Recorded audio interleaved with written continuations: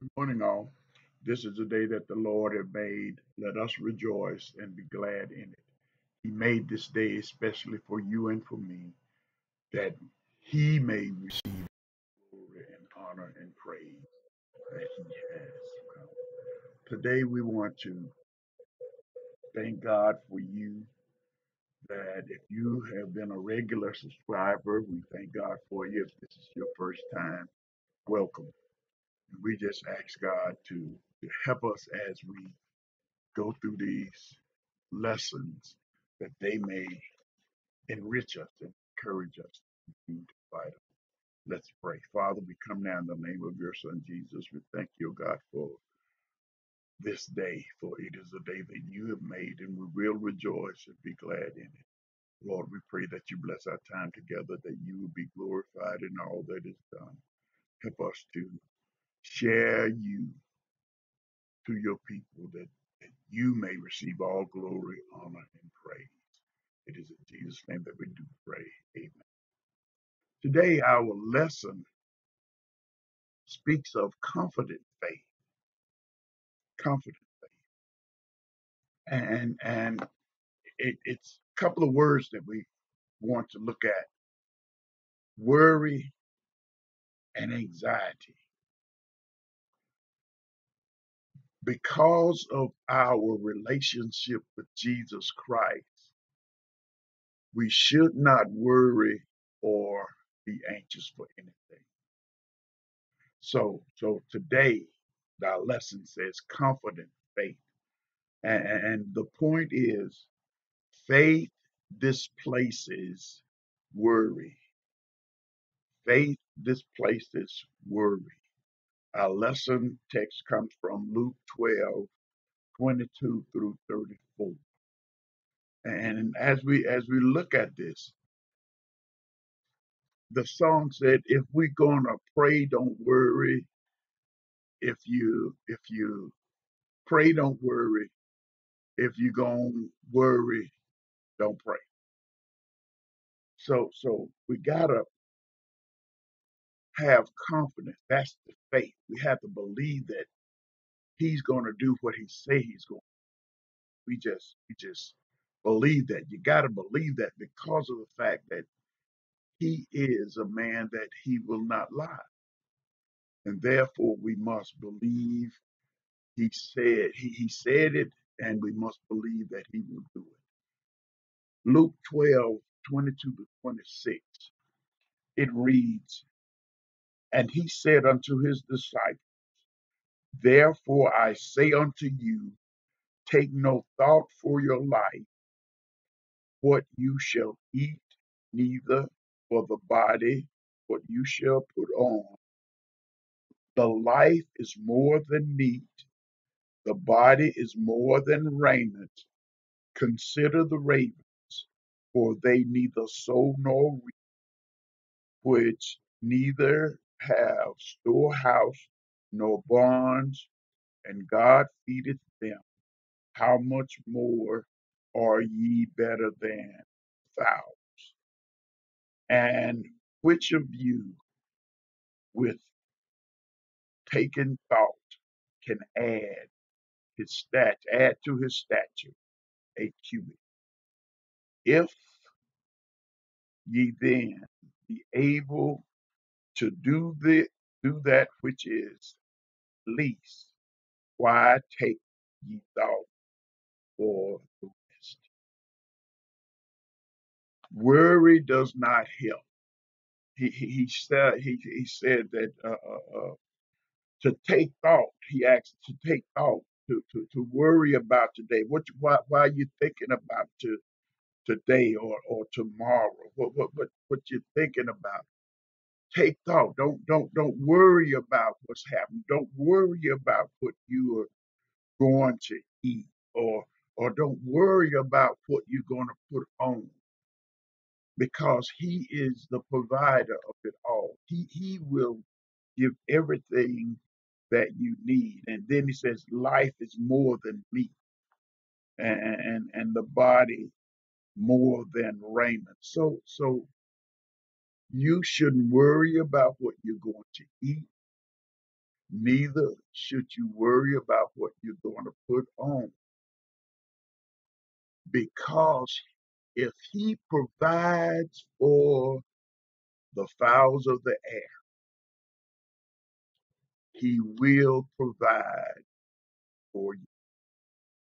And he says, consider the ravens, the birds, for they neither sow nor reap, which neither have storehouse nor barn, but God feeds them. If he feeds the little bitty birds, you and I being his prized possession, won't he provide for us? Yeah, yeah, he will. He'll provide for us. And and what good is it for you to worry about it anyway? Can you do anything about it? Can't do nothing about it. So why are you worried about it? So we should not worry, because worry does not help the situation. Here are some lasting truths for the first out. We can trust God to provide what we worry is unproductive. Worry smothers trust. When you worry, that means you don't trust God to do what He says He's going to do. Rather than worry about material things, look at how God has blessed you and continues to work on your behalf. The second outline, Luke 12:27-30. He continues to talk about it. He says, consider the lilies, how they grow.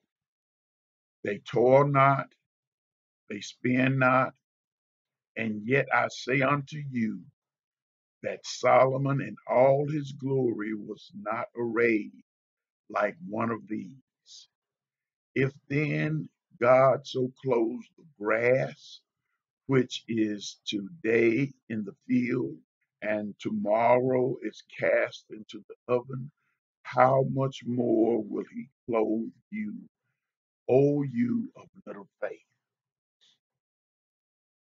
Seek not ye what ye shall eat, or what ye shall drink, neither be doubtful, neither be ye of doubtful mind.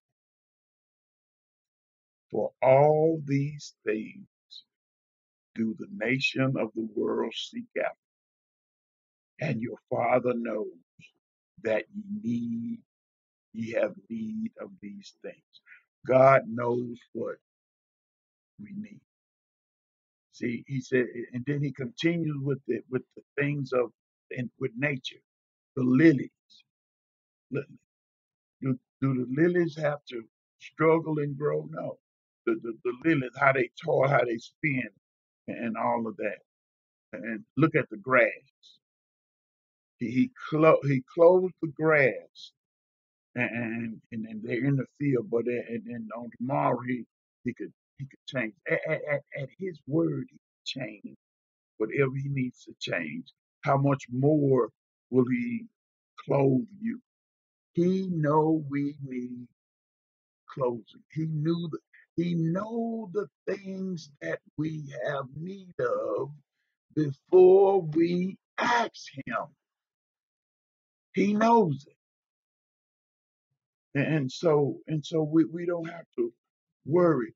Worry creates another problem in itself.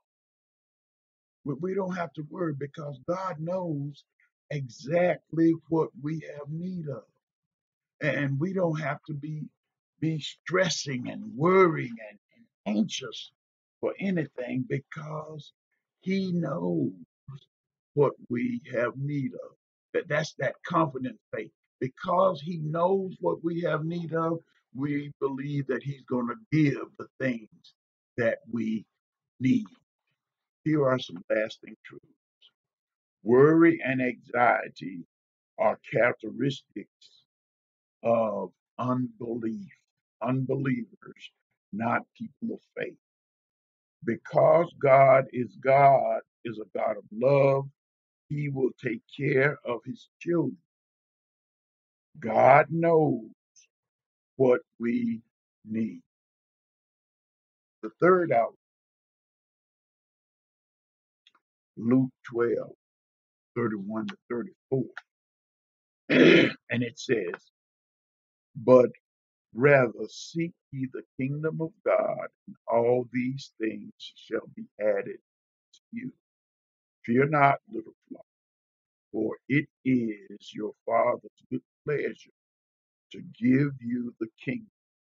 Sell that ye have and give alms. Provide yourself bags which wax not old, a treasure in heaven that falleth not, where no thief approacheth, neither moth corrupteth. For where your treasure is, your heart will be also. Seek the things of God. We must seek the things of God. If this is similar to this, Luke 31 is similar to Matthew 6 and 33. They're saying the same thing. We must seek the things of God first. When we put Him first, He will add everything else for us. When we put His kingdom first, put Him first, and you don't need to fear because He knows we need. If your Father's good pleasure, for it is your Father's good pleasure to give you the kingdom. Then, if we put Him first, we could sell what you have, give it to others, and put it in a bag that don't get old.